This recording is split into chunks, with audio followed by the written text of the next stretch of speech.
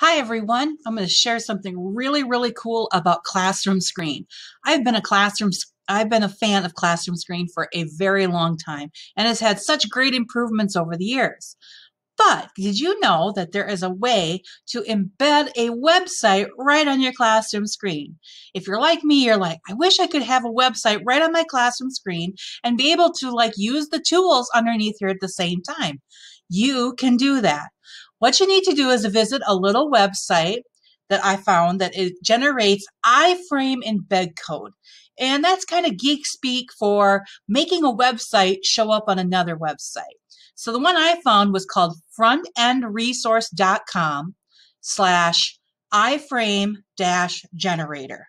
So it's right here at the top. And I'll just give a second so you can see that.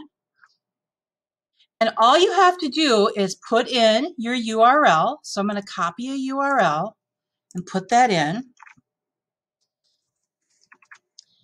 And really you don't need to mess with anything else. And you just click Generate My Code.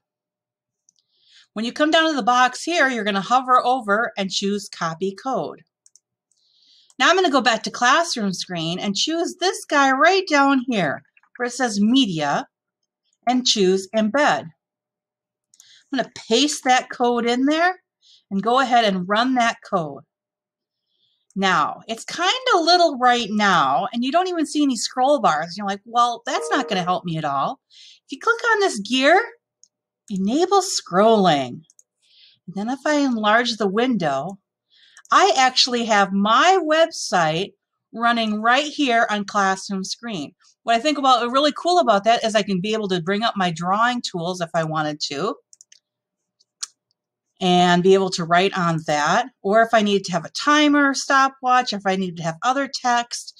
So this is really neat to be able to embed a website in another website. So where I got that from was frontendresource.com/iframe-generator. And then I put that using the media widget down here at the bottom. So that's something really cool I found out about ClassroomScreen. Check it out.